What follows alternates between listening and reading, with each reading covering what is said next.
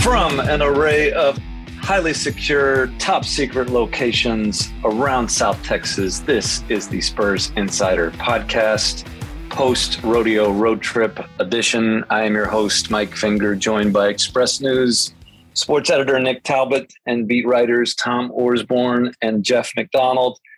And I'm not sure where to start this week, so let's just start with the biggest news happening with your local Cagers.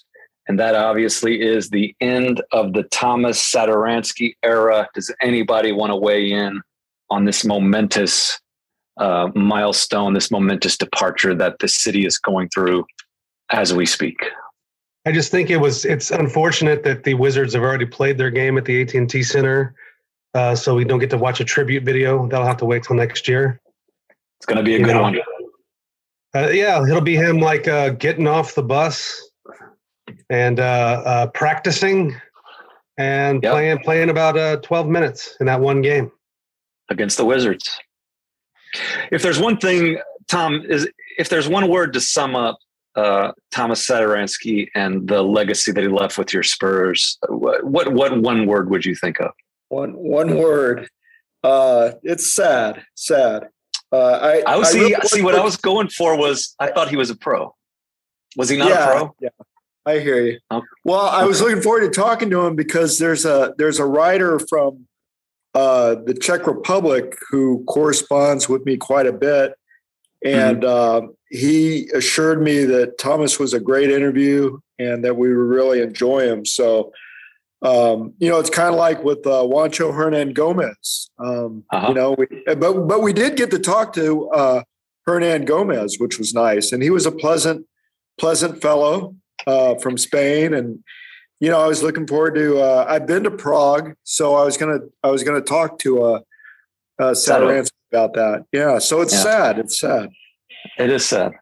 All these guys we're just barely getting to know. I think Juancho is appearing in a new movie about like a Hollywood movie. Like he's the star of it, isn't he? In an Adam Sandler film. Like I'm not making that up. We missed out on. We missed out on Hollywood. Celebrity in the middle of all this. So another sad piece of news. Is there anything? I feel like the day that was pointed out to me by someone, I thought, hey, that would be kind of actually a thing people would be interested in, and I should talk to him about it. He was traded. Yeah. So well, in the middle of all this sad news, is there anything positive to talk about with your local Cagers as they are now? We are taping this on Wednesday, March the 2nd. The Spurs return to the AT&T Center, which is being scrubbed as we speak, sanitized, all the manure and what have you as being washed out of there. What did Bill Land do in there? I was going to make something along the lines of the Jeff McDonald joke, but okay. Yes, I circumvented that. Yes. Yeah, the Rodeo Road Trip was basically 2 normal-sized road trips. It was not the longest. If you want to be pedantic about it, it was not the longest true road trip of the season. I think Tom Orsborn was on that in early January where they trekked across the eastern seaboard for a while. They were 4-4 in the Rodeo Road Trip. What do y'all think about that? It's almost always been that way where it's dissected in some way by the All-Star break. There have been a couple where it's been like 8 games in one shot, but since 2003, I would hazard a guess that most of them have been like a 4-4 or a 5-3 or something like that. So anyhow, to your point, just statistically speaking, forward from that trip, I think that's pretty much their best trip in a while. I mean, I don't really count the last one because I think last year they actually went 2-1 on their rodeo trip because the rest of it just got rescheduled and scuttled by COVID. But before that, they've had some just horrific. They had for the longest time that was their best time of the year. They had until 2015 they never had a losing one, and then they started having. Then the last couple of years they've had some really bad losing ones, like some 2-7 type losing ones. So 4-4, I think you take that's been their best, most productive rodeo trip in a long time, and it started with Derek White on the team and ended with him not on the team, and so it's not like they traded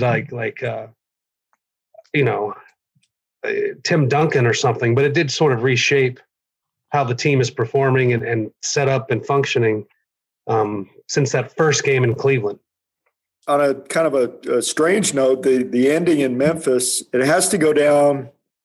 You guys can weigh in, of course, but the most entertaining performance by a Spurs opponent, possibly in franchise history. I mean, there's some games. That is a huge statement from Tom Horsford, who's been around for a lot of franchise history. Yeah, I mean, there's been other games, Tatum, Kyrie Irving, where they hang 50 plus. You know, and but has there been a more entertaining performance where you kind of forget, you know, if you're a Spur fan, a diehard Spur fan, you kind of forget for a moment that he's killing your team, but you just say, I can't wait to see what that guy does next. Has there been a more memorable 0.4 shot in Spurs history? Not that I can remember. Okay, I'll say this. That's obviously a joke. The Fisher thing still haunts the listeners of this podcast, I'm sure.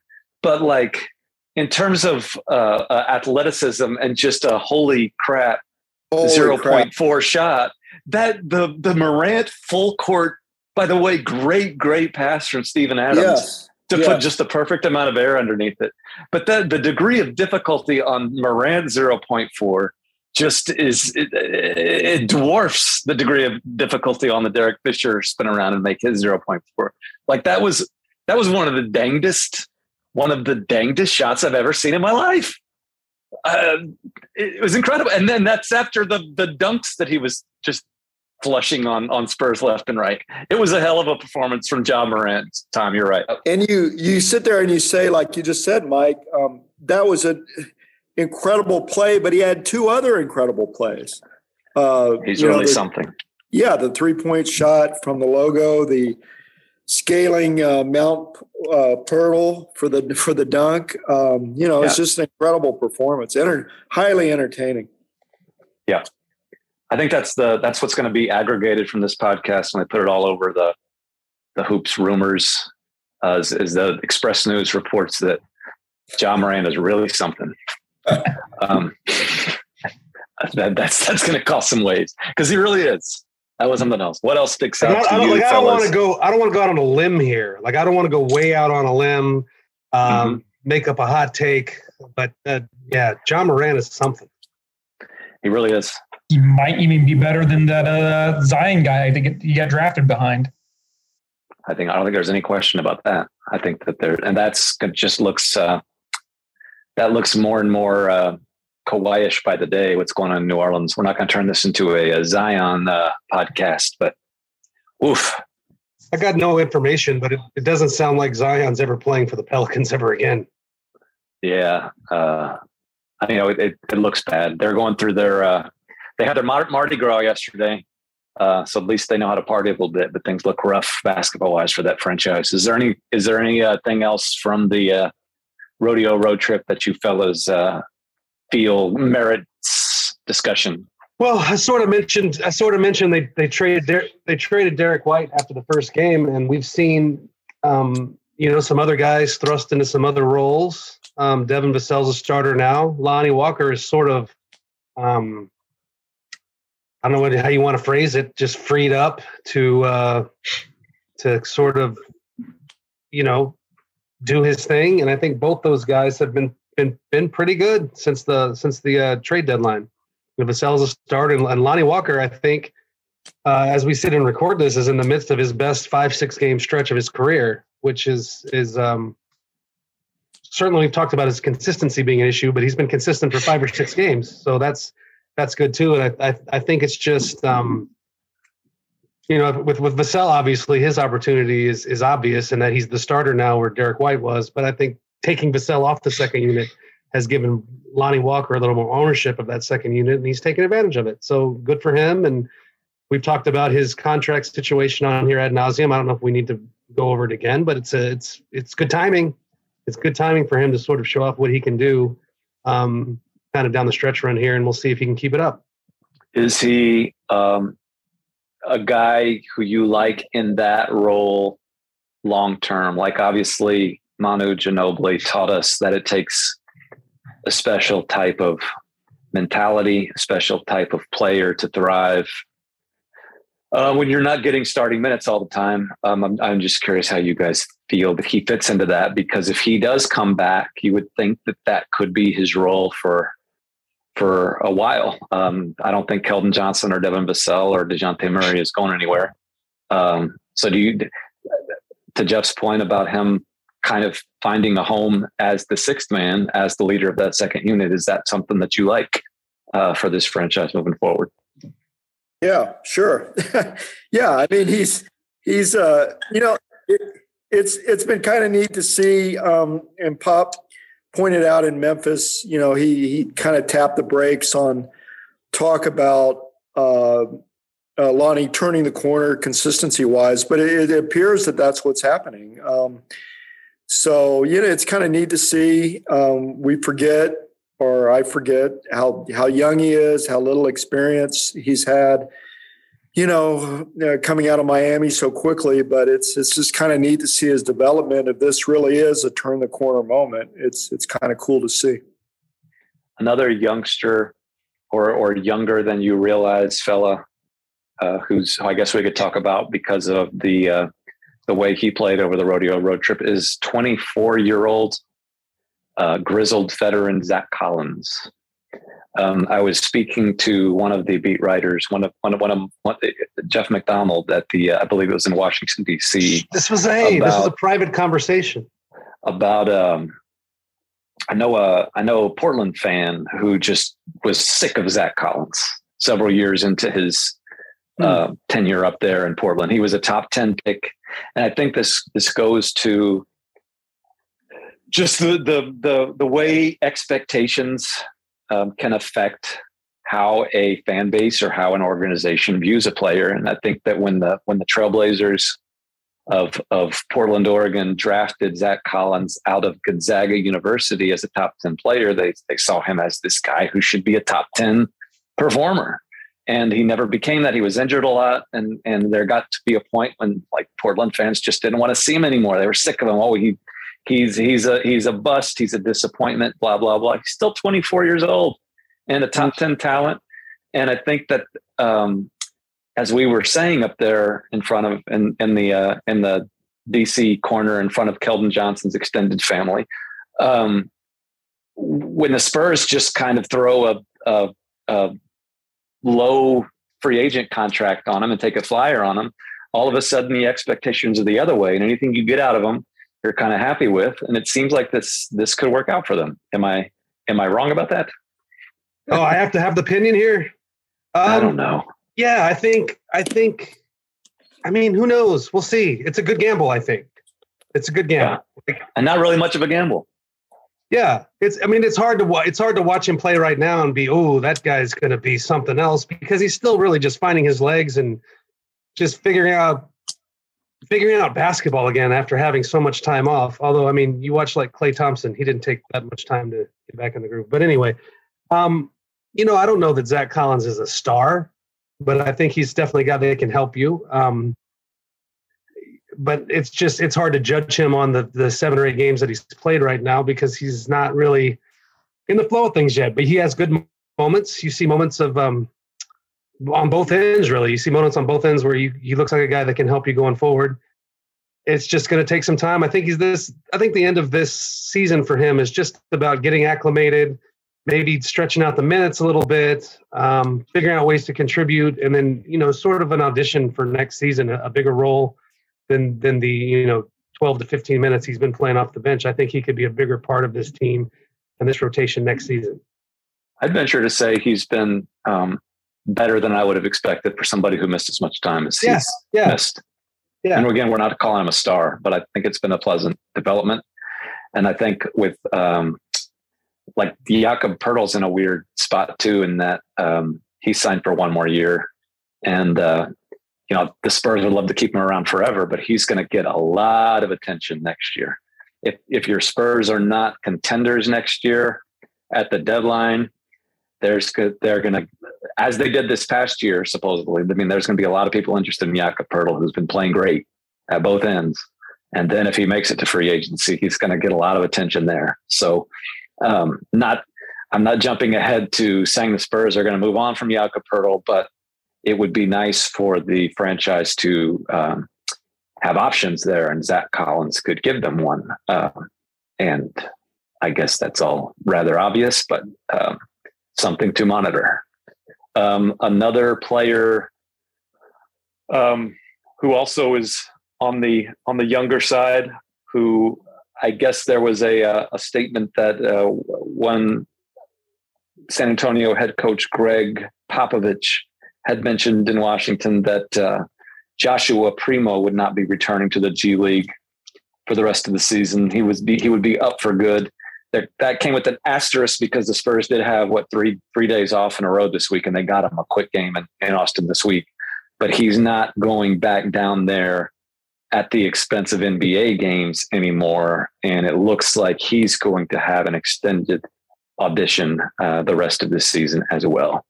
Yeah, he's going through growing pains right now with the and you guys can speak better to his performance when he fouled out in where was it, Miami or Washington? I think he got bogarted there.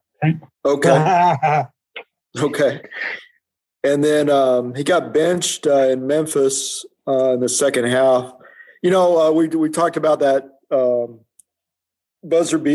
incredible buzzer beater by Morant. Poor Josh was attempting to guard Morant on that play. Who are you talking about, Tom? Josh. For who? Well, we got two Joshes and a Jock now. I know. And we don't know who you're talking about anymore. And we got a Jock too. Josh, that's what I mean. But I think Landale's first name is actually Joshua. Yeah, that's true. Anyway, I'm sorry, Tom. We're being juvenile. Go ahead. Joshua witnessed, was on the court there trying to defend Morant on that inbounds play, and I don't know if that carried over to the second half, but Pop benched him and threw the other Josh, the older Josh Richardson, into the game. And then the younger Josh goes to Austin. He had a pretty tough game statistically, shot poorly last night, had 6 turnovers, although we don't know what the turnovers are about. Kind of like interceptions. You don't know who's at fault really sometimes, just seeing the bare numbers. But, it's kind of a rough patch for him, going through some growing pains. And, it's all for the better, I guess. You just got to go through them. And DeJounte Murray talked about that after practice today about, supporting young Joshua and trying to get him through this. So, When Greg Popovich mentioned to us that Joshua Primo tends to get, he said he tends to get bogarted a lot when he goes to the lane. How many members of your local Cage or your San Antonio Spurs do you think are familiar with that term, Tom? Boy, the same number that know what Cagers mean. That's the guy from Casablanca, right? Yeah, I think that's actually where it came from. So I think it was like because Humphrey Bogart played, guys who would just get their way, swaggering fellas. I remember that. I remember the scene in the movie where he plays really tough defense against Lauren Bacall. Lauren Bacall isn't even in that movie, but whatever. I don't care. He was, last night. If you turn in for your younger viewers, listeners. Oh, I was thinking of Ghostbusters. That was the movie I was thinking of. I'm wrong. If you tune into Turner Classic Movies movie this week, they're doing 31 Days of Oscar as they annually do, and I think Bogey in the last 24 hours he's had like 4 movies, and Casablanca hasn't been shown yet. So if you want to find out what Bogart means, getting bogarted, tune in to TCM this month, and you'll likely find out. I'm going to sound older than usual, but and this is also this is kind of the John Moran is really something kind of take, but Casablanca holds up, man. I think even kids, even today's kids would be entertained by that movie. It's incredible. Yeah. Another hot take. So we're turning into an entertainment podcast here, but Casablanca does hold up. I mean, your Spurs are 20-90. I'm not sure what else there is to. I'm not sure if we're getting into if y'all want to talk about the pick and roll and what they have to do to handle De'Aaron Fox's box, a ball screens tomorrow against the Kings. We can, but I'm not sure that this is this podcast forte, breaking down the defensive switches and whatnot. We have not mentioned the record that shouldn't be a record, but that everyone will get excited about. Your head coach of the San Antonio Spurs, Greg Popovich, at the time of this recording, one victory short of Don Nelson's regular season career record, too short of breaking it. I think that we'll just say it'll be a cool moment for him. It'll be a cool moment for the Spurs. I think Pop would like to get it over with. I think he might actually enjoy some of the pomp and circumstance. Maybe not all of it, but it'll be a cool thing. And hopefully this will get done for all of our sake within the next week or so, so we can kind of get this behind us. But it has been cool to go from city to city, from opponent to opponent, and hear all of these coaches, young and old, from the Wes Unseld Jr. and Taylor Jenkins to the Eric Spoelstra, who's been battling Pop really as an assistant and as a head coach way back to the Spurs' first title. All these coaches with genuine admiration for the man and well wishes. It's been a cool thing. I think even Pop has enjoyed some of that. We ask all these coaches about Pop approaching the record, and not one of them, not one, has said, "Bah, it's a stupid record anyway." You're right. You're right. I just wanted to point that out apropos of nothing. I was going to say it would be appropriate if he can break the record against the Lakers. It just seems fitting if he does it at home against the Lakers. But that's a possibility. It would be sort of, I don't know if poetic is the word, just to have LeBron in the building for that after all the battles that they've had over the years. That would be I don't know if LeBron would like it so much, but.